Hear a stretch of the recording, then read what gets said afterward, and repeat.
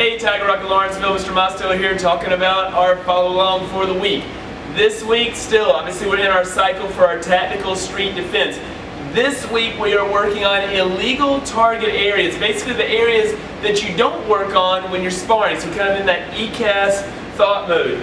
In addition, now we're working on our first one step, improving it. The details of it, not just learned, you've already got it learned. Also making sure that we are getting our second section of our legacy form learned. For Hoam form down here, we're getting that first section improved now. So we're following that learn, improve, perfect.